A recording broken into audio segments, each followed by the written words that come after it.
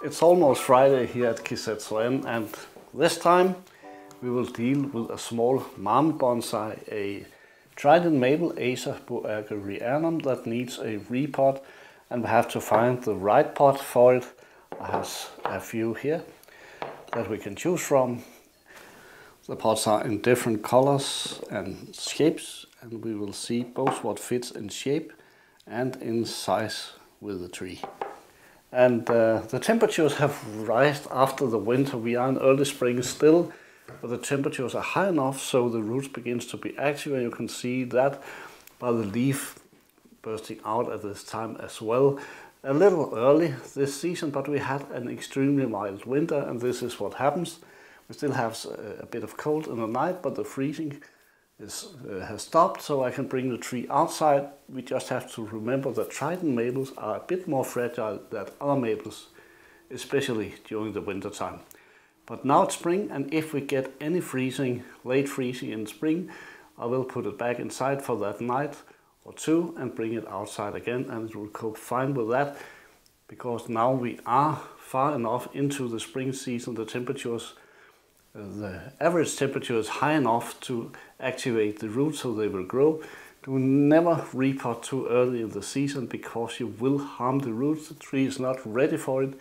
It has not sent up the stored sugars and nutrients from the winter stored in the roots up to the branches, and it will be much too early to repot if you repot in February, that I have heard some are doing. That will harm the tree more than necessary. It will be set back in growth, so just an advice.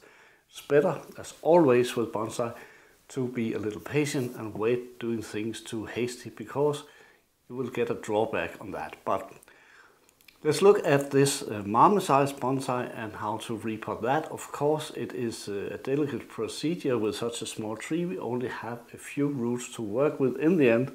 If we want to squeeze it into a small pot like this, that will fit the tree, the size of this tree. But first of all, I would like to brush off this trunk, because there's growing a little moss, and that is not healthy for the tree, having moss on the trunk. It might air layer itself, it might set new roots on a place we do not want. I have to scrape that out, clean that up first. Then we can look into the roots, and yes, this tree is not fast and secure enough, because I'm able to do like this. It should have been anchored with wire, but we will certainly do that when we repot it. You will notice some scars here. That is because I cut it back last season to get it down in size, down to the Mame size. It has some larger, or in this scale, larger branches growing up here, because maybe it was meant to be a little bit of a larger tree, but here I want to cut it back in Mame size because of that neat trunk. But first I will clean up the mosses here at the surface with a soft nylon brush, so I do not harm a little bit tender bark here at the trunk.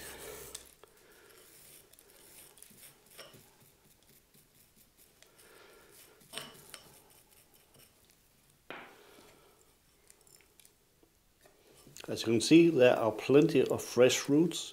It's a very healthy tree, so it will be easy enough to cut them back. What is important is that those fine feathery roots, that there are enough of them close to a trunk so we can cut it severely back to fit it in the pot. I'll remove the training pot, a ordinary cutter-like clay pot with a good airflow, used to grow this tree in the training stage. Then I use a primitive and cheap chopstick from some sushi meal to clean up some of that old akadama soil here. And some of it is so soft now that it is beginning to be a problem for the roots to get air and oxygen enough inside and be well draining. Both because of the structure of the soil broken down, but also because the roots fills out this space. And that is the advantage of akadama as a soil, that it starts being a little hard, Then when roots begins to develop and grow in and break the soil, it will break into smaller particles, and that will help divide the roots, making a very fine root system. And here I can feel some thicker roots we have to take care of, so we mainly concentrate on growing some of those finer roots as close to the trunk as possible. And the reason that I do not just cut it off and hope for roots being inside is that it would be too dangerous not to securely check how the root system is.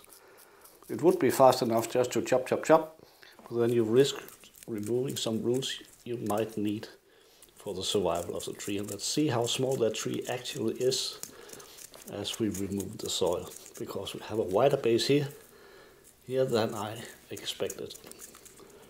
And that's a good thing, but it can also be a challenge when we want to get it down in size.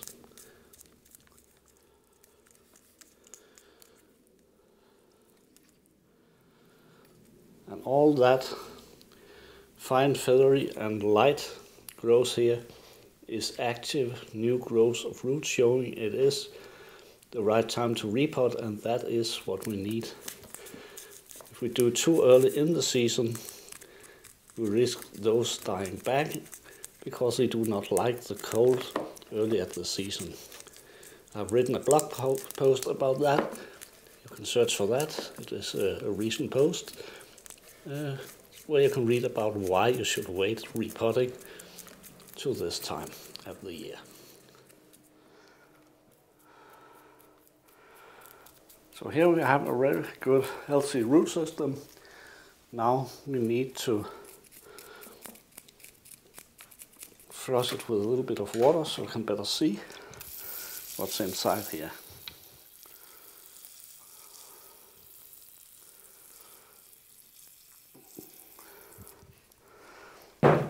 There are plenty of those fine roots sitting a little bit too high, maybe because it was put too far down in the soil, so it aerated itself up here being moist. So I remove those fine roots. We need those at the base, not up at the trunk.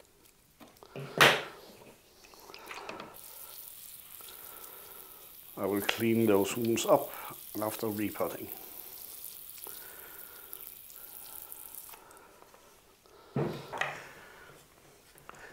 Before I do the repotting, I have to test which of those pots will fit with that tree. I have an idea that this is maybe a little too large, maybe not.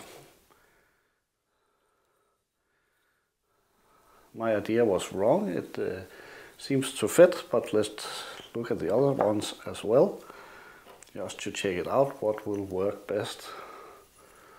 This also isn't bad with the curve and line of the trunk, thinking about that. And then we have that small pot here that I actually thought was the right one, but it seems to be a little bit too small after all. Save that for another occasion. So the choice is between this and this one. And my choice will be this one from Elizabeth Ludvigsen. It's a very nice pot.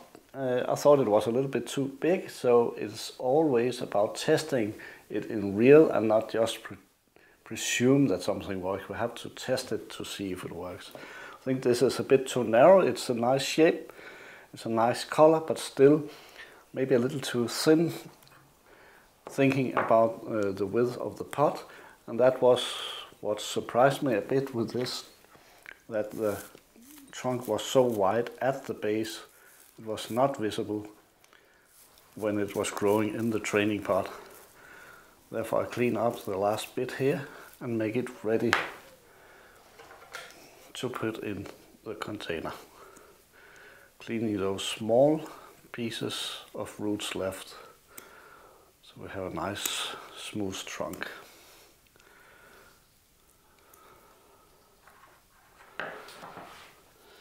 The good thing about this pot is that the are wire holes inside. It's many small Shohin and Mame pots miss that feature, and it can be a little tricky to arrange that wire, and the drainage hole is big enough as well. I put a little bit of mesh down here, and the anchoring wire to keep the soil inside, and then adding the anchor wire through the bottom here and up again to fix the tree and put in place. I use a relatively thin wire here, so I can put 2 wires around the tree, so I'm sure it is stable. So a second one.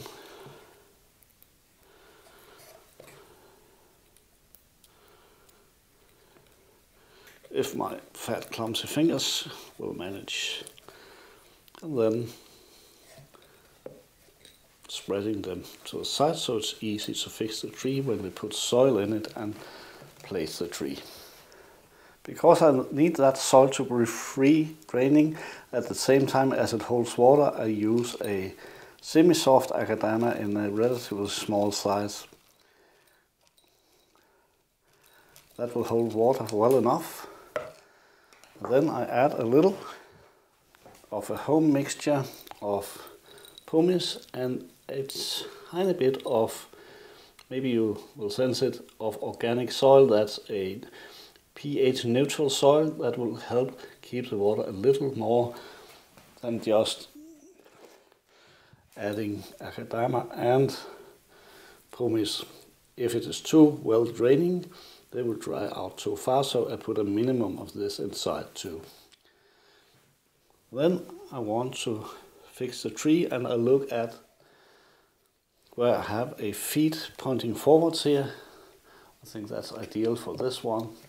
And then we can add the tree. Then choosing 1 feet to point forward, you can choose 2 feet if you want that. But I think with the lightness of this image, it's better to have just 1 feet, underlining that a little bit slim and elegant, but still a powerful trunk. We have to find the right angle, so we have some curving and a little bit of leaning to the right. The branch arrangement we will wait with for later. That's not so important at this time. Important is that it has the right curve, the right inclination, and will be healthy growing in here. So now I will fix the tree with the wires using my gin plier to tighten them up. It's important that a bonsai, no matter what size, never is able to rock in the pot. They have to be solid so the roots are not disturbed when you move them around, water them, or in the wind.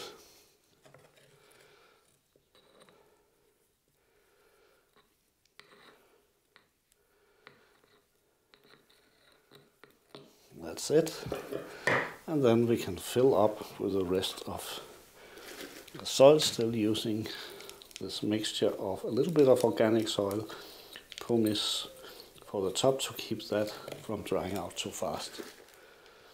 So we have a little rougher blend of academia in the bottom, then a medium size grain with a little bit of organic pH neutral soil in the middle and the top, so we keep a free draining but still water holding soil. And when this is watered up, I will add a little moss at the top to prevent it from drying out too fast, because it's a very small size of tree and that will happen easily during summertime.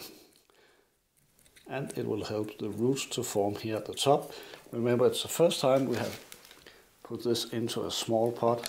Later, when the roots are more established, it will be easier to keep.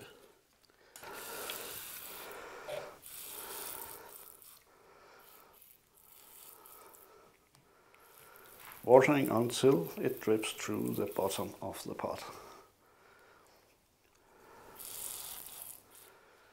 And never use your fingers to squeeze down this soil in between the roots.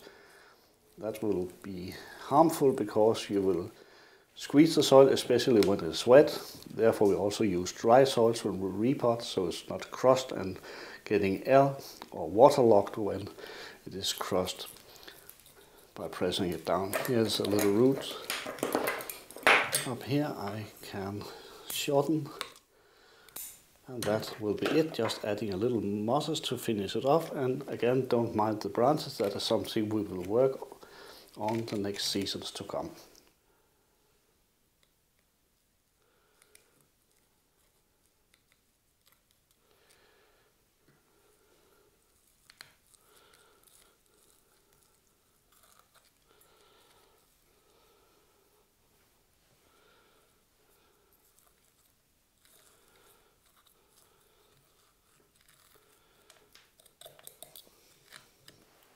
That's it, almost Friday, the end of repotting a small Mame bonsai. Now I'll clean up the pot, put the tree outside at the shelf, waiting for it to grow happily during the season, give it a good feed, and then slowly develop it, refine the branching, but we have to keep in mind this is a very small tree. It has to be below 10 centimeters or maximum of 10 centimeters, 4 inches to be a Mame-sized bonsai, but do not take that too rigidly, and if it is exceeding a little, then it is a Shohin, and by the way, who cares, as long as it is beautiful. If you needed to go into the Mame category for an exhibition or competition or something else, then you have to obey the rules, but else it is just a classification. So I look forward to develop that little piece over the next seasons, trimming it and refining the ramification. Thank you for watching this little session with repotting a Acer Bulgarianum, a trident maple here at Kisetsu-en at almost Friday. Thank you for watching.